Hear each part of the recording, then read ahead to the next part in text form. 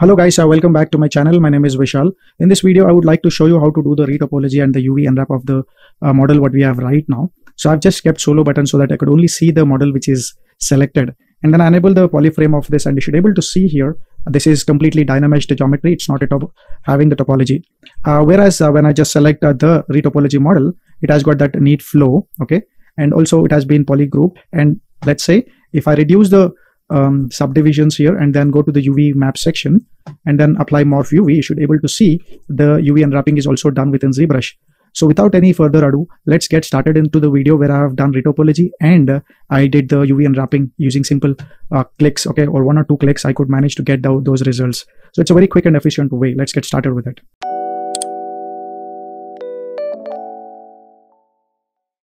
This is a iguana model which I have sculpted using basic sculpting techniques, and it is very roughly sculpted. No, refined details on this because before I just wanted to go deep into this model, I wanted to retopologize it, and I have no intentions to animate and all that. It's just when we are adding that high frequency details and all, the flow of the model really allows us to give you better results.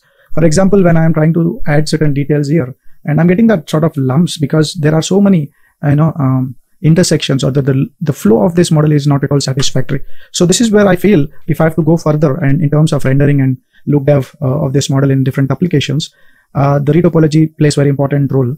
So retopology can be done one in very traditional way, that you start building this flow step by step by taking this into softwares like Maya or Blender, or there's a much better or faster way to do the retopology. That is, we generally take help of this fantastic tool called ZBrush.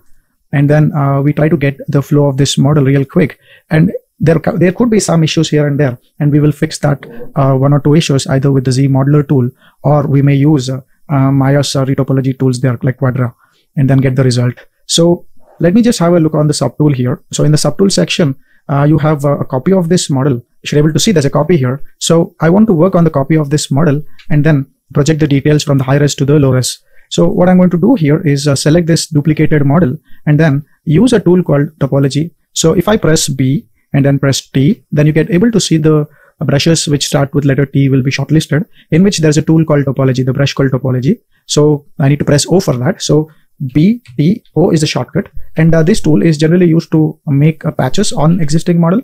So I need to draw these curves, which are like your traditional ZBrush curves.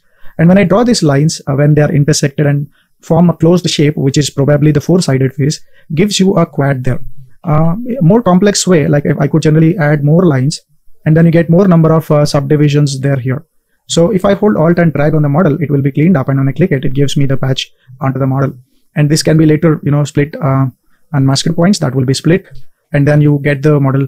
And I'm deleting this. Okay, so here I could able to create a mesh on top of it with the topology tool. Not only that, I can draw the lines which will guide the flow of the model. Okay, so when we are doing the ZBrush, if you just go here, ZBrush, there is an option called curve strength. So the curve strength 50 is actually taking this curve as a guide for the flow to be controlled. So you can hold Alt and draw on that line, and that will be removed. And then what you need to do is just keep drawing this flow. You can continue this from there. Okay, take time, and you need not be neat in this way. You can just a little bit rough here and there, and just start drawing the guides here. Okay, so you can keep drawing such guides like in the eye area.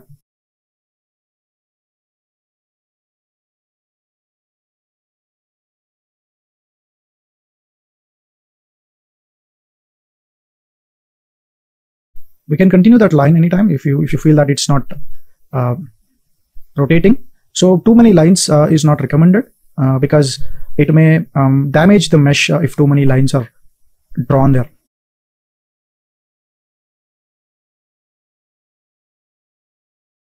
So I believe most of the lines are pretty good at this point.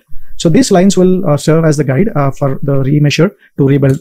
So here when we are doing this, I make sure that the target polygon count is set to my desired polygon count. Like 5 gives me the 5,000 polygon count approximately, not precisely. Or we can say half of the existing, like right now I've got 6 lakh polygons. Then when I say half, it may approximately give me a say 3 lakh polygon model. Double will double it, and then same will give the same number of polygon points. So 5,000, let's have a look on the model. So I just hit ZBrush and then click it here.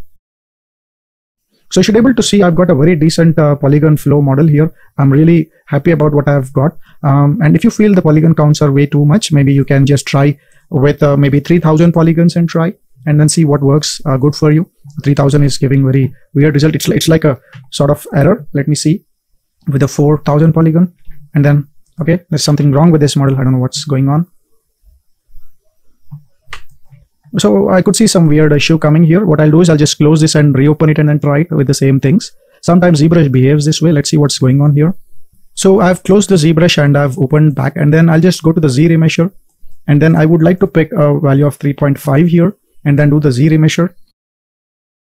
Then you should be able to see you got the result here. As I told you, sometimes a ZBrush will behave something like this, what we have got right now. So I just try to close and open it, and then it gave me the model within the desired polygon count there. So yeah, this looks good at this point, and then I'm going to do the UV unwrapping of this model, and the UV unwrapping of this model can be done real quick using tool itself. So you got UV master here, okay, where you could generally do the UV unwrapping of this. But always it's good to actually do the poly group or do the poly patching and then start doing the poly group there. So let's see how I can manage to get the poly grouping here. So I'm going to select the lasso tool, and then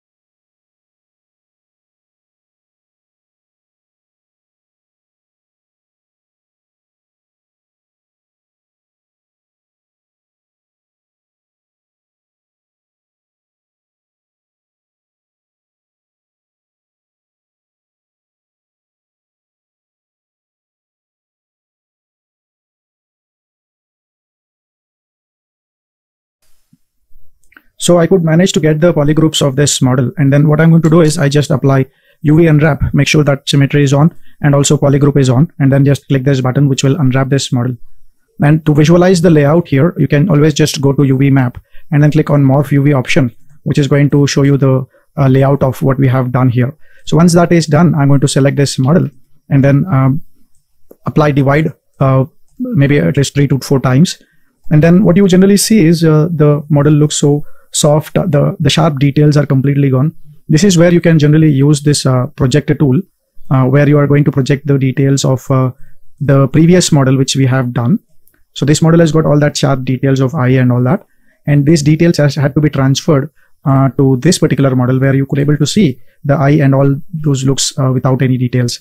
So put these two models visible and hide the rest of the models here. Select the target model.